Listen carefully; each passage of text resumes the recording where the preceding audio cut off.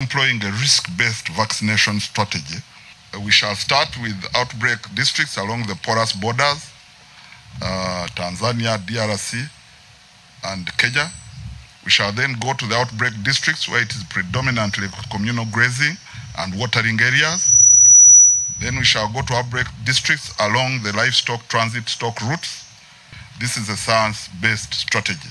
Previously, we were keeping a blind eye on DVO charging farmers for vaccinating the animals, because we used to send money to districts for vaccination, and DVOs complained that the cows were not prioritizing vaccination and you are charging farmers.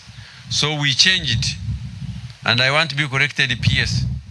We send this money to your phones, making sure that when we give you 80,000 doses of vaccine, we accordingly give you money to vaccinate the 80 doses of vaccine.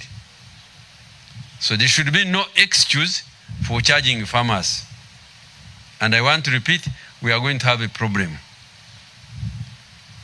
And to the media and everybody, there is nobody who is allowed to import vaccine, FMD vaccine, in the country.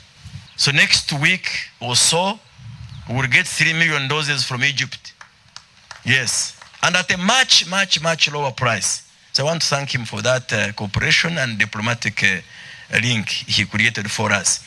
So for the first time, DVOs, the 90 million doses that the PS has told you between a span of 1 month, I think it's a big achievement for that sector.